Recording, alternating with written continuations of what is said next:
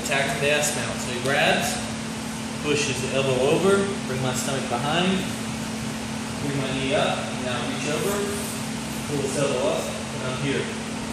Now, I have the chance I went before for the wrist lock, but instead, I'm going to take the opportunity to go for the armbar. So I'm here, pass my arm underneath his wrist, take my hand, hold his leg, pass my leg over his head, and now keep my knees squeezed together, hold his leg towards his hip, pull down, and push up.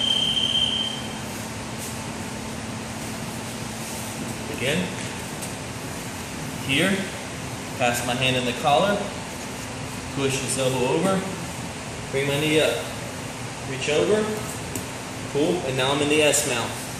So now what I'm going to do, slide my arm underneath, pass my arm here, holding his leg, pass my leg over his head, keep my legs together, squeeze, holding his wrist down, hugging his leg, and push. The reason why I'm starting to work at this angle is because if I come to this side here, he turns his wrist and he escapes. Go.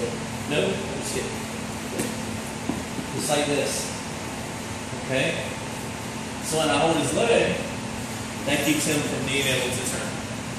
Alright? You guys got it? Let's go.